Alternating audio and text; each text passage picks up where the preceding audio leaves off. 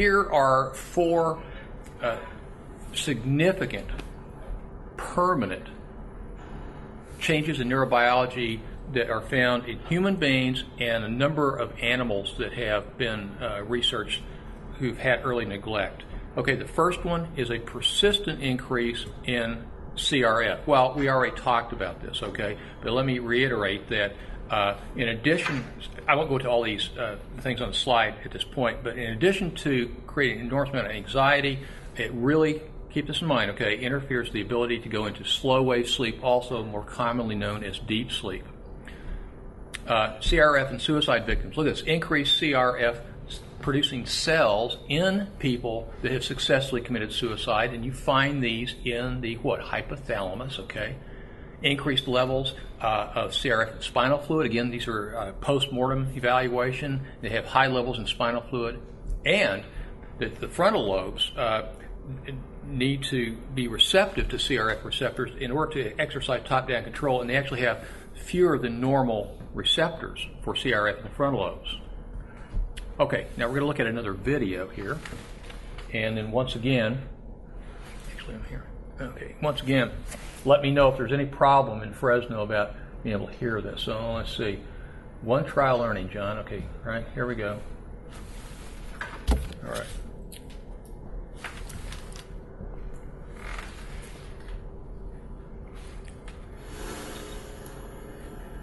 Of the stress hormone cortisol in the brains of these abandoned orphans. It shows how early neglect makes the brain produce more cortisol when stressed throughout life, making for long-term coping difficulties. It's not just the direct effects of cortisol, but it's also that those same kind of stressful events are going to affect children's memories, children's emotional status. So you have these kind of stressful events working in many levels of the nervous system and actually potentiating each other in some sense. Okay, now go back to the slides for just a moment here. You notice that obviously the rocking behavior in these orphans, and these were kids that were in the Romanian orphanages, some of the probably the most severely affected children on Earth because of the things that they experienced. But the rocking behavior, well, we also saw rocking behavior occurring in the monkey, right? Harry Harlow's studies. And what's this about? I'll have a slide later that goes into more detail, but the cerebellum in the back of the brain, okay, small brain structure you know about, is very sensitive to movement, and it's a part of what helps to maintain balance. Movement in space, and especially repetitive movements. And what's been found is that rocking behavior, whether it's the kid doing it himself or the monkey doing it, or it's a parent rocking their baby, it's calming to them, and there's a particular part of the cerebellum that gets activated by this kind of movement, and it results in what we saw in the earlier film today, and that is the release of beta endorphin directly into the brainstem and some of these brainstem areas that are responsible for creating anxiety. So this is a common kind of self-soothing behavior, and you'll also see this in people who, for instance, have just in the immediate aftermath some horrible, like fire or bad car wreck or something. You'll see adults, for instance, and kids like rocking back and forth. So it's probably nobody does this intentionally, but if you do that, it begins to turn the volume down just a little bit, okay, on the stress response. All right. Now, I want to talk next about some studies that I think are very fascinating, and these are done by Charles Nemiroff at Emory University. And we actually have a rat here. He used mice, but what he did is he took mice and they had newborn. Okay, in the litter they might have 4 or 5 born into the litter, and what they did is they did an experimental technique where they went in at day 10 after birth, and they would have like 2 of the identified mice out of the litter, who then were removed from their mother for 6 hours a day. Now, mice and rats alike, when they're born, they nurse for about 3 weeks, and then they're weaned, okay? So this is 10 days into their life. they're taken away from their mother for 6 hours a day. Now, the other 18 hours a day, they're back with mom, but this is 6 hours. And what they did is they took these little animals and put them in an incubator. And so they kept them very warm, and it was, they determined how much food that they normally would eat during that period of time, and they fed them milk at that time so that they were warm enough and they got enough food. But the problem is they didn't have their mom. And go back to the Discovery Channel video that we saw. What you see in mammals is in rodents, for instance, and dogs and cats, a lot of licking behavior, okay? And these moms lick sort of round the clock. In large mammals like elephants, actually the mom will take her trunk and kind of massage her little babies. This is tactile stimulation.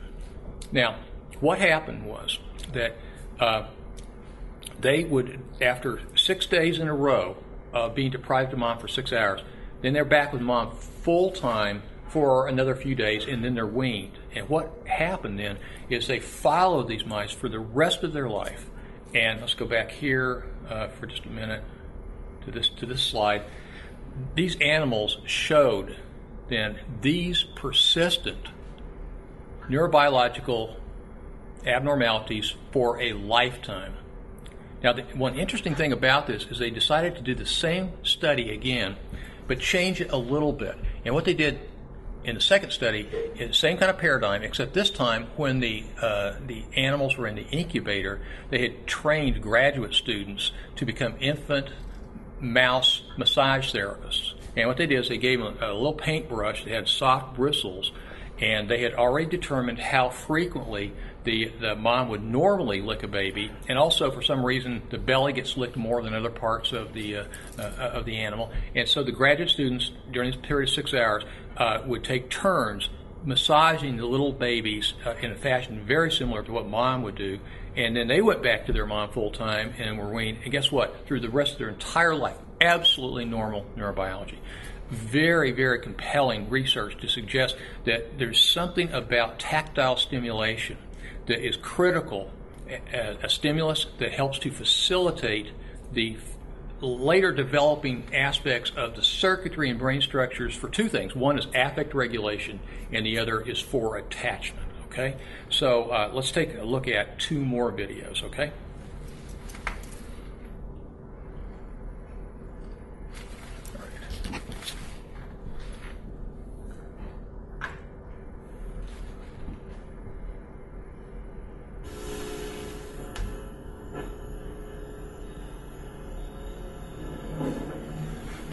Like people, animals have different parenting styles.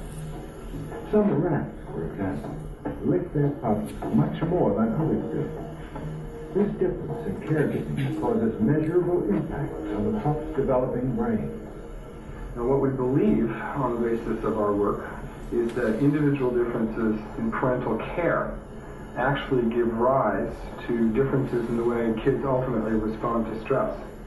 Neurobiologist Michael Meany measures changes in brain chemistry when there are differences in grooming and touching. His researchers at Montreal's Douglas Hospital isolate the gene in the brain producing the stress hormone corticotropin-releasing factor, CRF. The offspring that receive more of this licking and grooming, this tactile stimulation, are the animals who show a much more modest response to stress. For the animals who were modestly neglected and received less tactile stimulation, the gene which produces corticotropin-releasing factor is more active. There are greater stores of this chemical in the brain, and so when a stressor comes along and hits the system, it drives a greater hormonal, cardiovascular, behavioral, and emotional response to that stressor. Okay, now, you can just leave it like it is, because I'm going to go back to another video here in just a minute.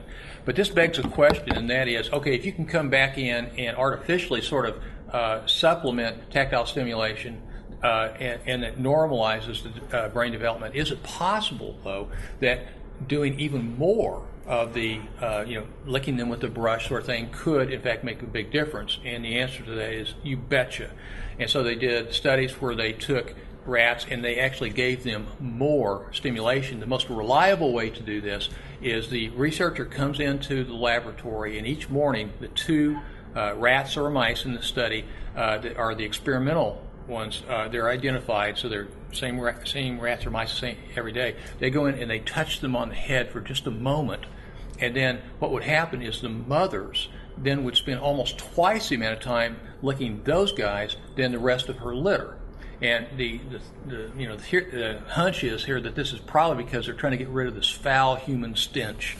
But anyway, what happens is these mice and rats get more of it, and guess what? Later on, you experiment with them, you subject them to stressors, and they are highly stress resistant. Okay, let's look at another video here. Oops.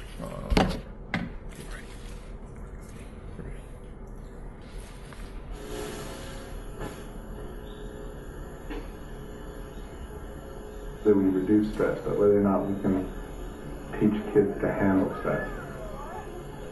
Barr also examined the effect carrying an infant has on a child's ability to cope with stress. He asked one group of Montreal parents to increase the amount of time they carried their infants to 4 hours a day, while another group didn't change their practice of carrying their infants about 2 hours a day. To our amazement, the infants that were carried more, what we refer to as the supplemental carrying group, actually reduced the amount of crying they did in the first 3 months of life at 6 weeks of age by about 46%. Clearly, the caring that the mothers did was an important contributor to them being able to regulate that crying and to cry less. Okay, turn the light back on.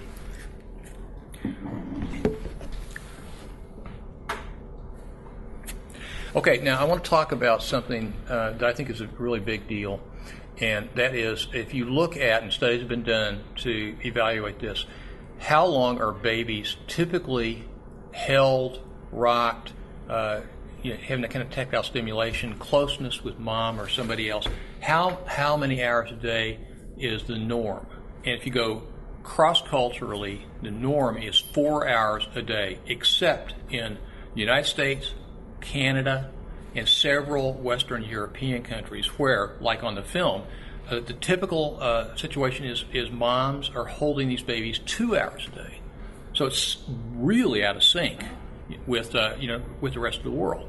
Now, in addition, if you think about early humans, and you look and see the currently still existing hunter-gatherers, a few isolated tribes of people that do this, the mothers carry the babies all the day long. They're out hunting or gathering food and that kind of stuff. So having close physical contact is a very big deal. So what Ron Barr did then in his study is he had the two groups, right? And one group went out and they kept a diary, and sure enough, on average, holding him 2 hours a day. And the other group, they intentionally, by design, held the baby for at least 4 hours a day. It could be mom, it also could be dad or somebody else doing it, and you see what the difference is. Now, I think a couple of things here, and again, let me give an editorial kind of discussion about this. First off, why is this happening? How come babies in our country and some of these other countries are only being held for 2 hours a day? Well, I think the answer is because of lifestyle choices. And I am absolutely, completely in favor of equal opportunities for men and women alike. The cultural standard has been that moms get the duty of doing this. There's no data that suggests that this can't be done by dad or by an aunt or somebody else. And I think the single most important thing we could do in terms of having a positive impact on mental health is have public service ads run every night if necessary, just telling new parents, you gotta hold your babies.